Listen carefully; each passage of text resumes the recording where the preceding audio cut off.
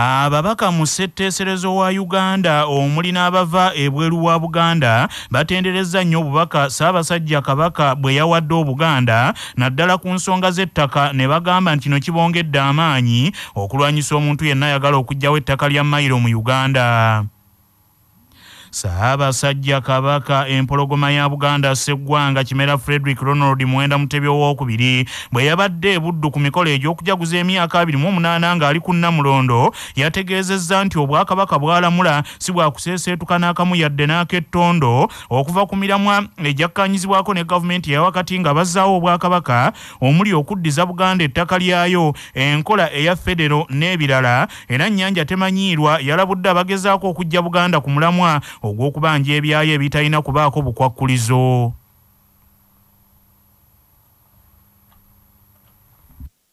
Na tujjukira nti okusalawo okuzzaawo Obwakabaka mu 1993 twayita mu mitendera egiwerako omwali okwenyigira obutereevu mu kuggyawo obwannakyemalira n'okukkaanya ku bukulu bw'obukulembeze obw'ennono mu nkulaakulana ebintu Buganda ebyagigibwako omuli enfuga eya federo, ettaka, ebizimbe omuli Bulange n'embiri z'Abassekabaka baffe abaagenda. Bino n'ebirala bye tuyita ebyaffe ate nga kituufu ddala bye byaffe. Tewali kkubo ddala lyonna lye tukutte okuggyako okuteesa n'okujjukiza abakulembeze baffe ku nsonga ze twakkaanyaako n'endala ezikwata ku ddembe ly'obuntu, obukulembeze obw'amazima n'enkulaakulana ya Buganda ne Uganda okutwalira awamu. Kati emyaka giweza 28 nga tuli ku nsonga zino era nga tumanyi nti zijja kuggwa mu bukakkamu n'omukwano. Twebaza abantu bonna abatukwatiddeko nga tunoonya amazima mu nsonga zino era tubakubiriza obutakoowa okutuusa nga tutuuse ku mazima n'obwenkanya mu Uganda eyawamu. Tuvumirira nnyo bannaffe abo abateekawo embeera mu bugenderevu okutujja ku mulamwa ogw'okujjukiza abakulembeze b'eggwanga ku nsonga y'ebyaffe.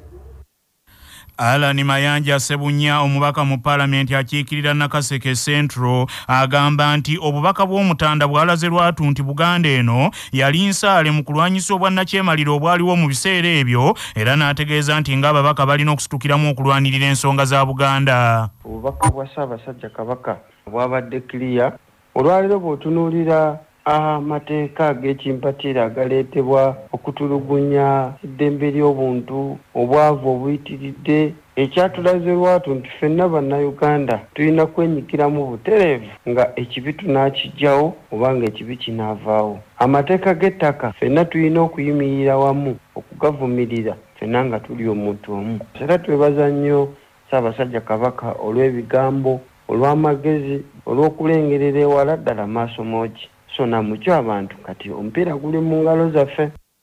John Baptist Nambeshe omubaka mu Parliament akiikirira amanjeeya eri ebuduuda atenderezza obubaka bwa Nanteetooloolo era n'ategeeza nti eky'ettaka lya mayiro si kya Bwakabaka bwa Buganda bwokka wabula ky'ababaka bonna nti era bafunye amaanyi okwaŋŋanga bonna abali mu nteekateeka ey'okuggyawo mayiro. Nja kwebaza nnyo Katonda ku lwa Kabaka Magulu Nyondo okubeera nti ye takudde mu bukeme ebyo era buli ekivaayo mu gavumenti kiyabeera nti atandika entalo biki naye kati olaba olutalo lwabamuguddeko olwa Mailoland lwamusanze mu lubiri era nja kumwebaza engeri yakuttemu ensonga eyo y'eby'ettaka n'ayagadde nnyo enjogera ya Ssaabasajja ne Kabaka ku matikkiro gano aga 28 nga enjogera ye ennungi nnyo ekunga bonna abakwatibwako kusingira ddala ffe ababaka tubeere nti tuusa kimu kulwanyisa ebbago lino bbi liringa tokikwatako eyaliyo mu mwaka ogwa 2017 kale nja kusigala nga mwebaza kulwokuba Buganda yo erimu buli ggwanga lyonna kale nja kubeebaza engeri yabasanyuseemu n'okwaniriza.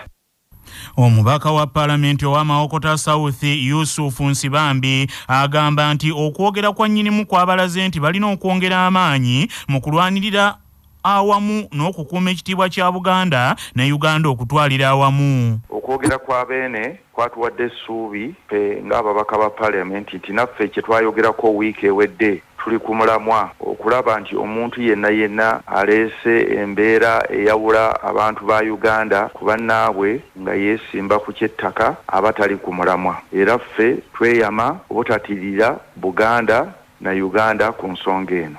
Tusaba bannayuganda n'okusinga ddala abantu mu Buganda mubeere bagumu ebbanga lyonna abantu babaddewo ku ttaka nga tewali kutaataaganyizibwa. Okutaataaganyizibwa kuze mu gavumenti eno n'abataataaganya Ssaabasajja Kabaka yabalambise bulungi tulina okutambulira awo wennyini we yatulambise era tulabe nga tukuuma ekitiibwa kya Buganda n'ekya Uganda n'okukumira abantu ba Buganda bonna abali mu Buganda okuva mu mawanga ag'enjawulo.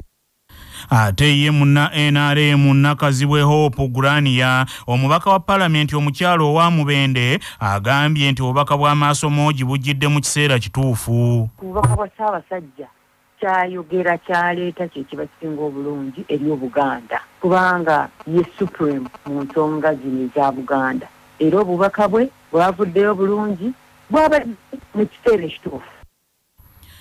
Wazeewo olutalo n'okusika omugwa wakati w'abakulira ebyokwerinda mu Kampala n'abaddukanya ekibuga Kampala aba Kcca n'abasuubuzi ng'entabwe evudde ku ba Kcca okugaana abasuubuzi okuggulawo ebizimbe bya Keedi mwe bakolera okutuusa nga bimaze okwetegerezebwa. Omukulembeze wa Uganda General Yoweri Kaguta Museveni Tibuhabulwa mu kwogera kwe eri ensi eno Sabbiiti ewedde ngaddiriza ku muggalo yalagidde ebizimbe nga Akeedi Malls wamu n'ekikuubo okuddamu okuggulibwawo wakati mu kugoberera amateeka n'obukwakkulizo obw'ebyobulamu era mu kikuubo n'alagira obuduuka obutonotono obumanyiddwa nga bukiosks nti bugobebweyo. Kikuubo should open under the following conditions. All kiosks within the corridors of buildings should be removed for purposes of decongesting pathways.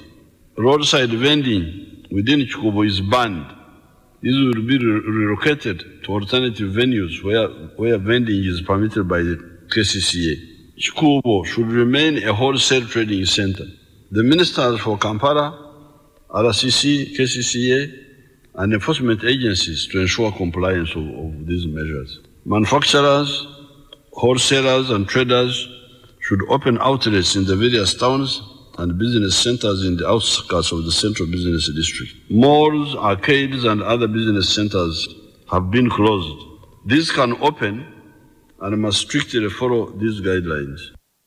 Kyokka abaddukanya ekibuga Kampala nga bakulembeddwamu aba Kcca wamu n'omubaka wa gavumenti mu kibuga Kampala Udu Hussein bagamba nti abasuubuzi n'abakolera mu bizimbe mu Kampala balina okusooka okulindako okumala ennaku 5 okutuusa ng'ebikwekweto byabo ebyokwerinda bye baliko bikomekkerezeddwa. Engineer David Luyimbaza amyuka ssenkulu w'ekibuga Kampala ku ludda lw'ebyekikugu mu kwogerako ne CBS agambye nti wakyaliwo bingi ebitannaba kutambula bulungi mu kibuga era birina okutereezebwa okwewala obulwadde okuddamu okusaasaana. Tulina kubeera n'ekikwekweto to assess each arcade by arcade. Tulabika nga 3. In-shop capacity erina kubeera ku 50%. Bukiyosiki obuli mu nkuubo bulina okuba nga buvuddewo. Balina okubeera nga observing all the SOPs. Kati nga mu kikuubo, there are a lot of things that actually also need to be done. Ikuubo mu kikuubo ligenda kuggwa mu lunaku nga 5 nja kwaliwe. By then, because by Friday tulina okuba nga tufunza report regarding which arcades are complying with the conditions set by the president and which ones are not. Now those that are compliant will be allowed to open. Oyinza okusanga arcade ngiriko toilet emu tekikirizibwa, osanga arcade nga sewage waabwe bamuyiwa mu mifule gyaffe. Kana ebizibu ng'ebyo tulina obikorective ekibuga kitereere because obulwadde buno bwe tukkiriza abantu following guidelines transmission bwe ziddamu ne zeeyongera tujja kuddamu mu muggalo. Wabula ayogerera ekibiina ekyakasiita ekitaba abasuubuzi Haji Issa Ssekitto agambye nti balina olutuulo olulala olw'enjawulo olwaleero n'abakulu okwongera okuteesa ku kizibu kino kyokka nti bo baagala essira liteekebwe ku kukwasa amateeka ag'okwerinda korona so si ga bizimbe.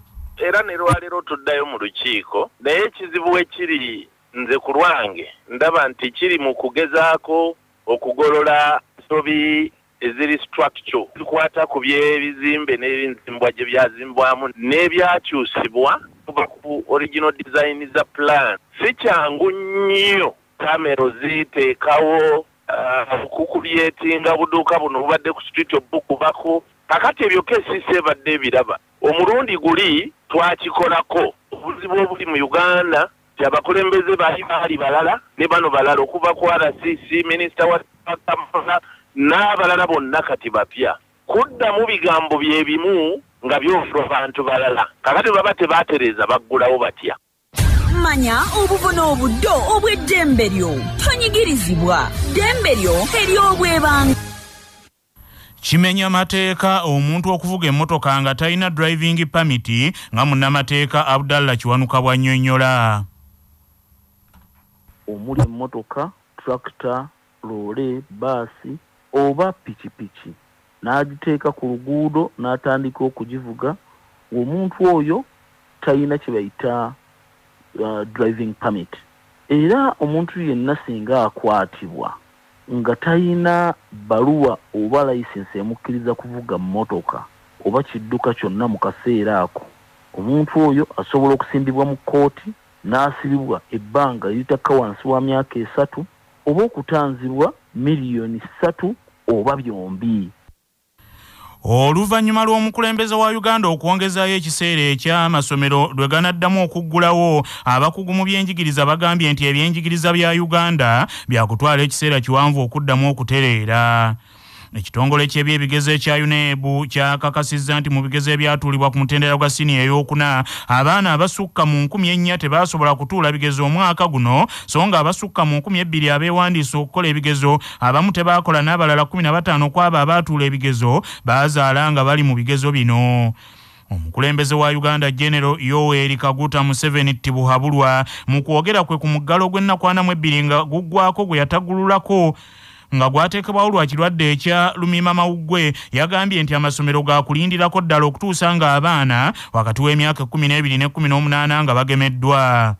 Wabula okutya okuliwo nti eddagala eryaleeteddwa doozi 58,000 ate lyakukozesebwa kw'abo abakozi ab'enkizo ng'abaana tebaliimu. Kino kireeseewo okutya nti abaana baakumala akabanga akatannamanyika nga bakyatudde waka.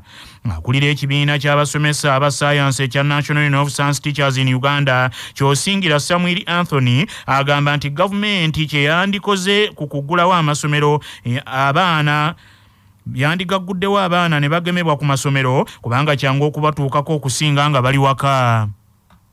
Ogenda kutegeera otya nti kati abaana okugemye percentage bwe vaccination bulijjo zibadde zibeerawo kazibeere polio kiki abaana abamu babadde babagemera mu masomero naye kati right now bw'otunuulira n'edoozi zetufuna ng'eggwanga okuggyako nga bakola adjustment kiba kyangu nnyo okugema abaana sanga ku ssomero ekyo kiteekinga a very short time than in the communities kuba baba bali wamu ne bagamba nti kati tuzzeeyo kiraasi emu with social distancing naye wiiki bweziti tugenda kugema ng'abaana babasanga ku ssomero ekyo kiba kyangu nnyo kikola. Akulira essomero lya Mount St. Henry's High School Mukono Teopista Nakalembe agamba nti bakyatubidde n'abaana mu bibiina kaakano 2 nga bonna batudde tebasoma. Ate bw'otunuulira embeera eriwo mu nsi abaana abo beetaaga okugemebwa n'abasomesa ndibadde babatwalanga essential kubanga amasomero abaana gye banaakoma okubeera awaka n'okutwonoonekako n'ebyensoma okubeera nga bifa. Kati nganze omukulu w'essomero nina obweraliikirivu bungi bwe tunaddamu okusoma banaaba bafaanana batya. Ekyokubiri kati tuli mu ssaawa eno tuwandiisa abaana b'S1 kyokka senior 1 eya 2020 tennava mu class. Kati twebuuza abaana bano banaasoma batya. Wabula bano minisita omubeezi avunaanyizibwa ku matendekero aga waggulu Oweekitiibwa Dr. John Chrysostom Muyinga abaanukudde ti gavumenti ensonga zaabwe ezirowoozaako. Twakwataganyizibwamu tugenda kufulumya puroguramu ejja okusobozesa buli mwana okubeera mu kilaasi entuufu gy'alina okubaamu. Abalina okuba mu S4 bajja kuba, abalina okuba mu S2 bajja kuba mu S2 era bajja kugenda mu S1 ng'abadde mu S1 bamaze okubamu bagenda mu S2 nga ne puroguramu gyetuyita oba kalenda naye gyafuluma ng'eraga bulungi nnyo ani alina okubeerawa mu budde ki. Tujja kuba na myaka 2 mu mwaka gumu tujja kuba S1 bajja kuba bagenze mu bano abavudde mu T7 bajja okugenda mu S1. Amawulire g'ebyemizannyo mu mawulire gaffe agacya Basafama. Omuddusi w'emisinde Munnayuganda omukyala Winnie Nannyondo yeesozza oluzannyo lwa semi-finals mu mpaka za mita 1500 mu mizannyo gy'Olympics egiyindira mu kibuga Tokyo ekya Japaani. Mu misinde gino egiyinze ng'obudde bukya Winnie Nannyondo akutte ekifo kyakubiri mu muteeko ogwokusatu ng'emisinde gino agiddukidde eddakiika 4 ne sekonda 2 n'obuwuzi 24. Omuteeko guno guwanguddwa mu Kenya Faith Kipyejoni onaddukidde eddakiika 4 ne sekonda 1 n'obuwuzi 20. Obukeeredde olwaleero nga China yeekulembedde mu midaali ng'erina emidaali 51 kuliko egya zaabu 24 egya ffeeza 14 n'egy'ekikomo 13. Amerika yakubiri n'emidaali 6 nga kuliko egya zaabu 2, Japan yakusatu n'emidaali 31, Australia yakuna n'emidaali 31 n'abalala ne bagoberera. Yo Uganda ebadde yakabojjayo emidaali 2 okuli ogwa ffeeza gumu ogwawanguddwa Joshua Cheptegei n'ogw'ekikomo gumu ogwawanguddwa Jacob Kiplimo nga bagiwangudde mu mpaka za misinde gya mita 1,000. Mu katundu kuno kwe kwaffe n'ennono ezaffe ezawano. Omulangira bw'abanga asikira obwakabaka abataka Kawuula ne Kimoomera bamukwasa eminyolo mu mpalo n'akuba ku mujaguzo Kawulugumo ne Namanyonyi nga kino kye kitegeeza nti mulangira alidde engoma ya Buganda. Tewali mulangira mulala yenna akkirizibwa kukuba ku ngoma za mujaguzo okuggyako oyo yekka abasikidde obwakabaka bwa Buganda era kabaka bw'ataba mu lubiri lwe mujaguzo tezivuga. Nga tugenda mu gebweru sooka ojjukire bino. Olwaleero ennaku z'omwezi ziri 2 omwezi ogw'omunaana ogwamuwakanya omwaka ogw'2021. Bwe lwali bwe luti mu 1910 gy'emyaka 11 egiyise enjole ya Ssekabaka Kiwamirembe Kirevu Ntende Basamulekkere Mwango owookubiri yakomezebwawo okuva mu bizinga by'e Ssesere gye yakisiza omukono nga 8 Mei 1903.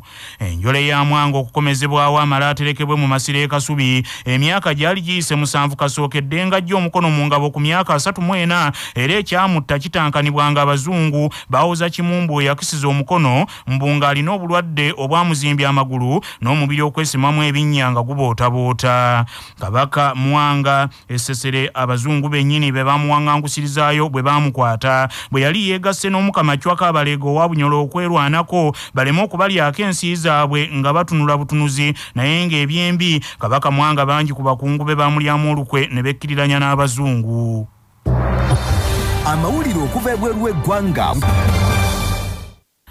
Embeera ya bunkenkenye Madagascar oluvannyuma lwa gavumenti okukwata bannamagye n'abamu ku bakulu mu poliisi ku by'okwegeza mu kutemula Pulezidenti Andry Rajoelina nga bakulu bagamba nti babadde babasizza kasiiso ow'endali Kasso omukukumi. Abakwatiddwa kuliko bajenero 5 mu magye, bakapiteeni 2 n'abajaasi aba bulijjo 5, abasirikale ba poliisi 4 n'abantu ba bulijjo 5 nga bonna awamu bali 21 era nga bano gavumenti ebalumiriza okwekobaana n'abalala nga n'abamu bakyagumaziza Zambiro okwagala okutta President Rajoelina n'okuvunika gavumenti gy'akulembera. Bano beegasse ku basuubuzi abantu ba bulijjo wamu n'abagwira abakwatibwa wiiki ewedde ku byekuusa ku lukwe lwe lumu olw'okwagala okumiza President omusu nga bagale bakyankalanye ensi ye kyokka nga bano nti byabafuukidde bya sseruggula bifuluko agudde ekirimu omuntu. Pulezidenti Andry Rajoelina ow'emyaka 47 yali obwa pulezidenti wa Madagascar omulundi ogwokubiri oluvannyuma lw'okuwangula Maakalavalaumanana mu kulonda okwali mu nsi eyo mu 2019 yadde nga waaliwo amaloboozi agaali galumiriza nti okulonda kuno kwasenserwa emivuyo egyasukka obungi. Agavuda mu kunoonyereza wano ku Kcca Safama gaagano. Mu mawulire ag'ebya saayansi abakugu bazudde ebintu ebikulu omuzadde byateekeddwa okukola singa omwana omuto akulaga nti anyiize oba alina ekimusunguwazza nti ekisooka ye muzadde okulaga omwana anyiize nti waali ku lulwe. Abayivu abaalina abasomesa abakambwe ng'ennamba z'ogwa mu bigezo bwe bungi bw'emiggo gy'okubwa bagambye nti ekyokubiri omuzadde kyalina okukola eri omwana omuto anyiize oba okusunguwala kwe kumukkakkanya nga bw'amulaga nti ekimujje mu mbeera tatya kijja kuggwa. Bakagezi munnyo bagamba nti ekyokusatu omwana omuto bw'anyiiga oba okusunguwala omuzadde alina okubaako kyamugamba oba kyamutuma okukola oba okuleeta nga kimwerabiza embeera emunyiizizza n'okumusunguwaza. Abadde kamalansonga mu kunoonyereza kwa luno Dr. Maureen Harry agambye nti n'eri abantu abakulu kyangu obusungu bwe bafunye okukkakkana singa bafuna bye bakola ebibatwala obwongo gamba ng'okukola dduyiro. Bannaffe amawulire ag'essaawa eno kangamalirize mu bufunze.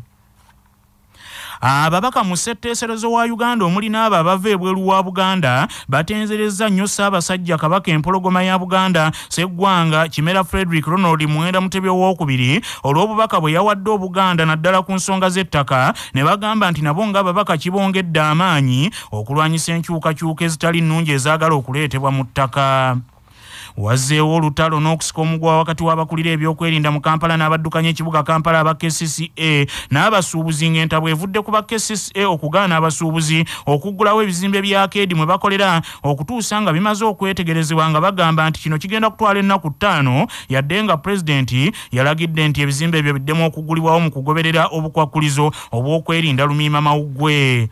Embeera ya bunkenke nnyo Madagascar oluvannyuma lwa gavumenti okukwata bannamagye okuli ne bajjenero 5 wamu n'abamu ku banene mu poliisi nga bano babalumiriza nti babadde n'olukwe olw'okwagala okutemula pulezidenti Andry Rajoelina. Bannaffe amawulire ag'essaawa eno bwe gatyo bwe gagenze tova ku laadiyo ey'obujjajja.